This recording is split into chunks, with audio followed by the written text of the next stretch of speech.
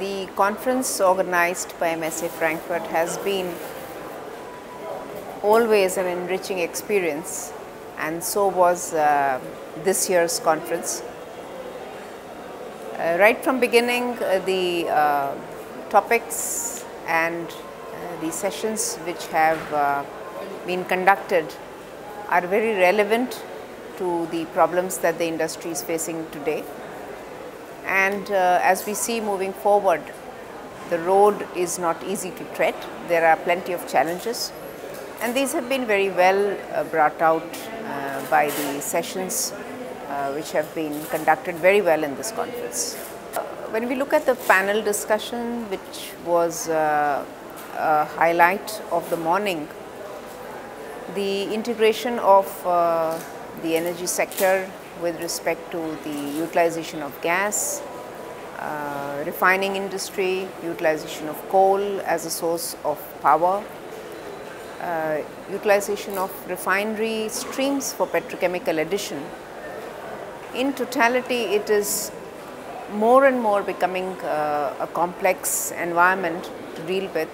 So this session brought out the challenges for enhancing gas utilization to about 15%, which is the target, looking at integration on the upfront crude supply part, as well as the marketing of petrochemicals, which is a challenge which is different to the refining products.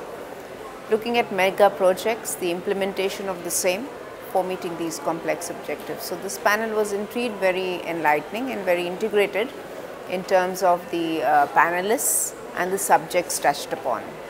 Today's highly complex environment needs not only a quick process for decision making, but that decision also has to go in the right direction.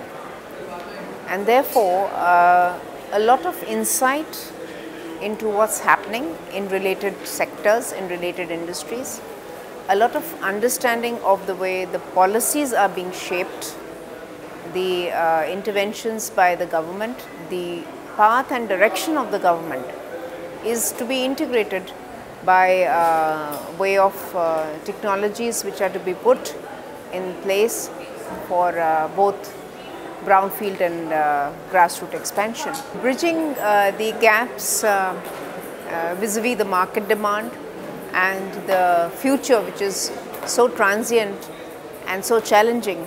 There is a lot of leadership, a lot of decision making required to grow the industry. Various studies have suggested that despite the interventions of EVs and despite other interventions of biorefining, the fossil fuel is likely to stay in a mainstream for a few years to come.